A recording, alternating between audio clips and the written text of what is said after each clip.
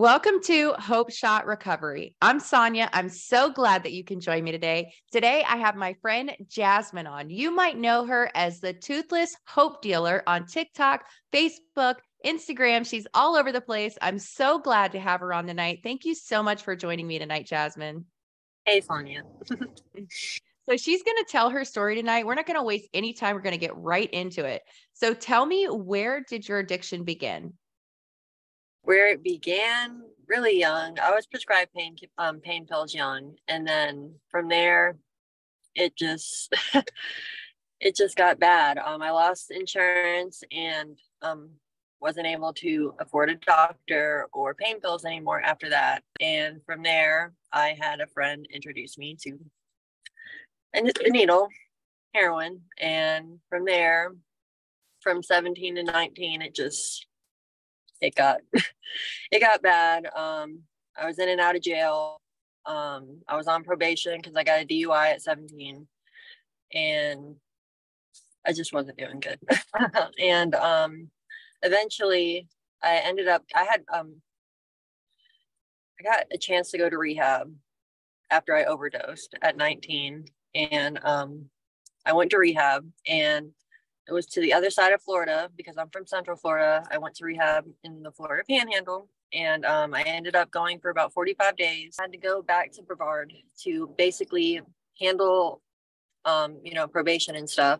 Got permission from the judge to move back. And when I did, probably one of the best things I ever did, but I moved here and I was doing really good for about 3 years. And then I had my son. And when I had my son, I ended up having an emergency C-section. And, it's supposed to be like the best time of my life, and it was. But something about when I got prescribed Percocets, they ended up, being gone within 2 days of prescription. Not just because of me, because people who were living around me. That turned into me reaching out to the streets for pills. And I ended up getting pressed fentanyl, and they weren't really, Percocet. So that led me back to addiction really fast, faster than I thought it could even happen.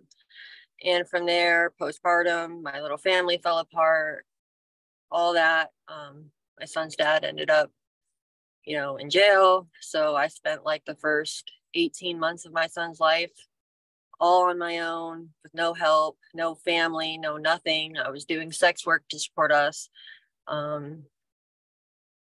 It was actually like doing sex work and, a combination of doing that and getting that prescription and postpartum that just, I hit bad. I started using again. I didn't want to feel. I thought I had my shit together. I definitely didn't. I ended up meeting my fiance, and we got together and we started using and dealing, and my addiction got even worse. My door ended up getting kicked in. My son ended up getting taken. Luckily, he got put with his dad because at this point his dad got out of jail. But from there, like within a month out of jail from there, I end up with endocarditis. End up in the hospital for 8 months because I was hospitalized back to back. It was 4 months the first time, and then they let me out. Within 10 days, I ended up back because they didn't treat the infection. They didn't even bother to make sure the infection was gone. So I had to stay another 4 months. And from there, within a month getting out, my fiance passes away. While I was in the hospital, we had already made the decision to get clean. Like, we were already going through enough. I was already looking at losing my son. I was already looking at going to prison for 5 years. It just wasn't fun anymore. You know how it is. A month of me getting out, he passes away. So from there, I just, decided I needed to stay clean because that's what he would want. It's just what it was time to do. I mean, Yeah. I was so scared after getting infection. I didn't even want to be using in the hospital, and I get shamed for using in the hospital all the time. I get crap for sharing about it, and I don't share to glorify it. I share about how really messed up it was that I had to do that because they just couldn't bother to make me comfortable. And like, I just wanted to be made comfortable like any other person. I wanted to be treated like every other person. Can And I to not, just stop you for a minute? I want to talk about that for a minute because one of the things that drew me to you is your story about going to the hospital because my husband went through that too. And I don't know if you had this experience, and this is what I want to know. Like when we were in there, they would not give him a heart valve replacement if he needed one because he was an addict, and they treated us like total shit. I wasn't allowed to go see him because I was an addict. And like we didn't know if he was going to live or die, and they treated him like shit the whole time. Did you have that same experience when you were in there? pretty much they let us see each other. Not my fiance. When he ended up on the ventilator, they wouldn't let me see him after that point, but they let him see me while I was there. And I don't know how or why, because one of the times I was in there, I ended up testing positive for ice, and that shouldn't have happened, obviously. But they just kept a closer eye on us. They moved me by the nurses station. They made us keep the door open. But they let us see each other, but they knew, like they hinted, they'd make their smart comments. I had a nurse tell me that I don't know why we're wasting this expensive antibiotic on you. And I'm like, what do you mean? And she's like, you're gonna be dead from an overdose in a few months anyway. And I'm like, oh, like when you're that sick, it's like you don't even have the energy to fight with these people, and you don't want to fight with them because your life is in their hands. So it's like, do I even say anything or do I just take it, But Well, I with just my, want to say that you are such a strong woman, and I love that you share that stuff, and I'm grateful that you do that. Please don't ever stop doing that because there's a lot of people out there. Yes, we have the naysayers, right? But there's so many more people out there that can relate to that because look at all the stuff that you went through, and then you made a decision to get clean after that and change your life, and that just shows like how strong you are inside, but as an addict, like we don't know what else to do.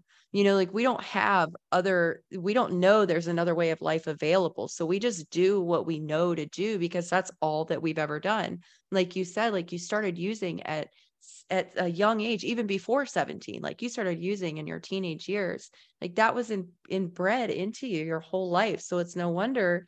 And you didn't have any support around you. I mean, it's no wonder. So I just want to like highlight that because I don't think people understand, I mean, we wind up in this spot and we just don't know how to get out of there. yeah. Yeah. So, okay. So after you got out of the hospital, like what made you, I know that you said that you lost your fiance, and I'm so sorry for your loss. And I really commend you for sharing about that because that was the video that you shared that really drew me to you. I was like, wow, and it's so common these days that overdoses happen. So what happened in you that you said like, okay, I want to do something different? How did you know what to do? Well, with him, what was messed up the most about his death was it wasn't an overdose. Um, he ended up in that same hospital I was in, and he was on O2, oxygen, and or one of those oxygen machines. Like every time his O2 would drop, like in the 40s or 50s, the alarm would go off, and it was happening quite a bit. He had like heart rhythmia going on, and he was supposed to be checked on every time that alarm went off. Well, I left to go shower. I left to go get his food. I come back and he's being put on the ventilator. For some Oh reason my he wasn't God. that alarm. So that's why I have a lot of anger towards that hospital. Besides not just what they done to me, what they did to him. I just felt like he was totally ignored because if he was checked on the way he needed to be checked on, because I was in the same situation he was, and if that happened to me, they'd have been running in there. So why didn't they do the same for him? I kind of feel like he got it worse than I did because the whole time I was in there, he spoke up for me. So it kind of, Mhm. by the time he got in there, they were an asshole. I mean, they were worse. So That's so true. That's the reason I got kicked out of the hospital because they were mistreating my husband, and I spoke up about it. And you don't want to do that in there because they will treat you like they kicked me out. I tried to go to the administrator. I tried to go to the charge nurse. I was trying to get everybody just to listen to me because of the way they were treating him, but nobody would listen. And they kicked me out as a result of it. Yeah, it's a shame. having to stay in their care after that, it's Right. like, it's one thing. It's like, I wish I never brought him there, but it's like, can't do nothing about it now. Right. But, I mean, when you look at it today, like one thing I heard you say a minute ago is that you made the choice to get clean because that's what he would have wanted you to do. Oh yeah, I could have very well, and I say this all the time, I could have very well used his death as another excuse to just keep spiraling. I was using and dealing at the time. I had no reason, to stop. It's not like just because he was gone, I had to, struggle to find it. I'd still had it coming in. So it was like, I can continue doing this. And yeah, maybe I might stay clean, but probably will not, if you're around it all the time and you're an addict, it's like impossible. And I knew that. So I knew, I was like, I had to make a decision, I'm never going to get my son back if I don't stop, and I'm going to end up dead. And what good is that? He's going to want me to have my son back and to be doing well. So that's what I did. But it is really hard every day. Yeah. It's coming Yes. up on the anniversary of his death on February. So, Mhm. but it's Yeah. like, Yeah. what do you want? Well, I thank you for sharing that. And I'm really proud of you for making the decision to turn your life around. So what did that look like for you when you got out of the hospital? And I mean, what did the beginning of your recovery look like?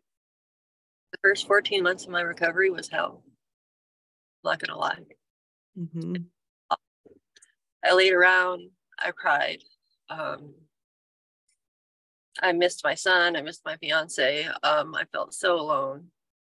But I think I really had to go through that to get to where I'm at now. I got my son back 14 months into recovery, and from there my recovery just flipped. Everything got better.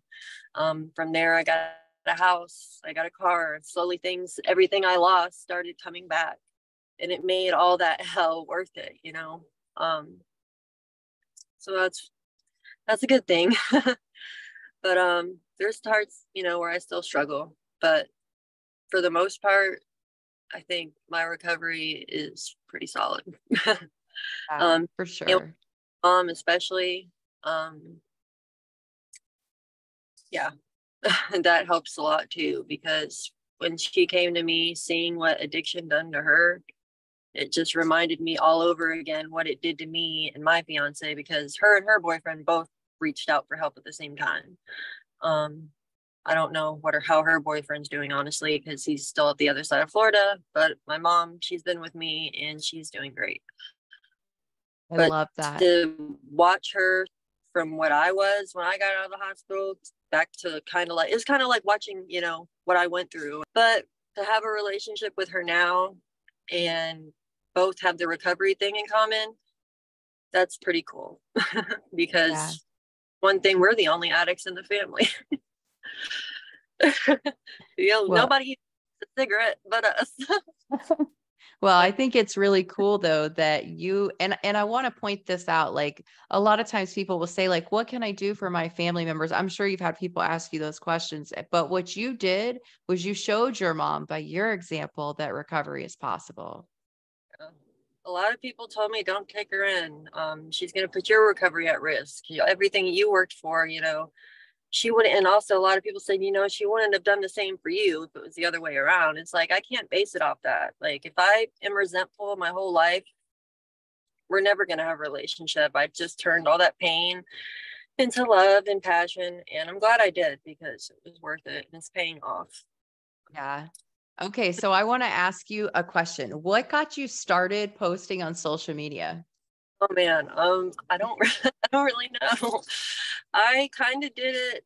It was more, I think, about my teeth in the beginning, about my denture journey, and then a lot of people started asking, what led to me losing my teeth, and my addiction causing my health issues is the major thing that happened. So I started talking about my addiction, and then it kind of just me talking about both dentures and my addiction. And I realized it was helping me a lot, because at that time, like I said, my first 14 months, I had nobody.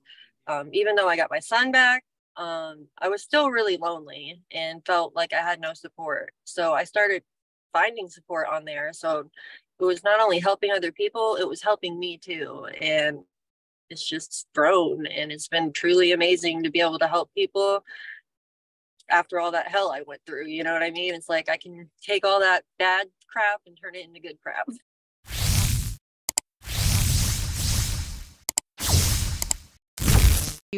Okay, one more question in closing. So, if there is an addict out there that's sick in their addiction right now, maybe they're in the hospital with endocarditis, maybe they've just went through like a terrible loss, what would you say to them? Really hard. I know it, like, I know in the beginning, like I said, it took me a long time to start feeling even a little bit okay. So we do a lot of crap in our addiction, you know what I mean? And it takes a while to start feeling normal again. You know what I mean? It takes a while to start feeling okay again. And it feels so impossible in the beginning. But if you just hang on, it will be worth it. For sure. Thank you so much for telling your story tonight. I am going to link all of her social media links in the description. So make sure that you go follow her after this, and we will see you again soon on Hope Shot Recovery.